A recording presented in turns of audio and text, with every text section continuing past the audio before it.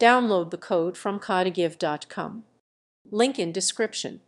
Creating a Notes app using HTML, CSS, and JavaScript involves several key steps. First, you will design the user interface with HTML, which includes elements like text areas for note input, buttons for saving and deleting notes, and a display area for viewing saved notes. Scale the app, ensuring it is visually appealing and user-friendly, with attention to layout, colors, and fonts. JavaScript will handle the app's functionality, enabling users to create, edit, and delete notes.